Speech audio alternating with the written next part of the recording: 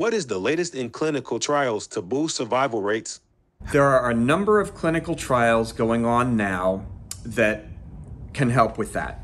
Our standard of care now, if the original immunotherapy, these so-called PD-1 pathway blocking agents, and there's at least 3 of them that are available for Merkel, if that doesn't work, the standard of care now is to do something called ipi-nivo, which is ipilimumab plus nivolumab, and that will help about 1/3 of those patients who are no longer benefiting.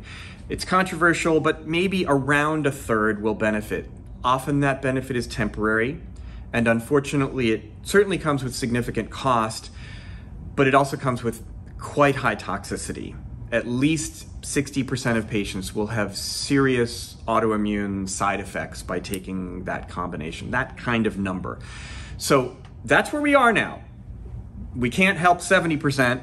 30% of these people with refractory Merkel get transient at least help, and it causes a lot of toxicity. So there are many trials that are trying other clever new combinations of drugs, and I'm confident that we're going to make progress beyond that where we are now. But how quickly it'll come is, and which is going to be the most effective is tricky, but there are many approaches that are being taken.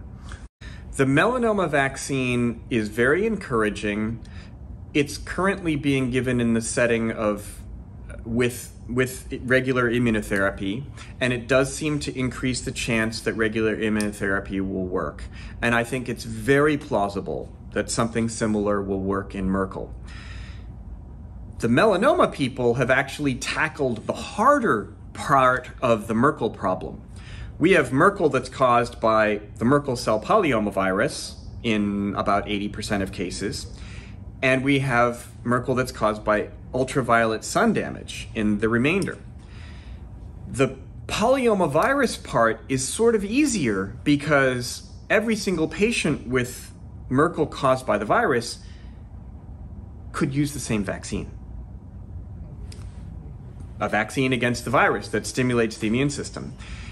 In contrast, what they did for melanoma and what we would need to do for the Merkel patients who have the sunlight-induced cancers is a full sequencing of that person's cancer, finding what has been changed and mutated by the sunlight, and would then be visible to the immune system. In other words, the unique parts of the cancer that are different from the rest of the patient's body. Then you develop a vaccine to that. And there are fancy computer, bioinformatic, DNA sequencing ways to do that now fast, like in 2 weeks. They can sequence it, they can make a vaccine in essentially a matter of a few weeks, and then put that into the person. And that is a much bigger challenge than the virus one, but that now theoretically is working. They have to try it out in other settings and see if it works, and then get a business plan and such. But eventually, I think it's very plausible that that will be useful for the virus negative people. What we're hoping to do is for the virus positive people, make a vaccine that would turn on an immune response to the pieces of the virus that make the cancer grow. And thus, if you get an immune response against that piece of the virus, you will kill the cancer. That is what we're hoping to do. What are the clinical trials that are happening in 2023, and how does someone join them? The clinical trials going on right now change every day, which is a problem and an exciting thing. Perhaps not literally every day for the most exciting ones, but clinicaltrials.gov is one place to go. It can be a little bit overwhelming. There are a few other resources that we can share with folks as well.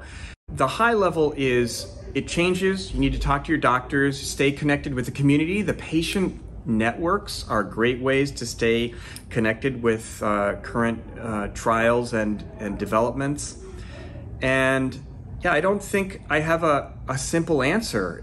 There are today over 50 trials that list Merkel cell carcinoma as an inclusion criteria. probably only 10% of those, maybe 5, are really totally focused on Merkel.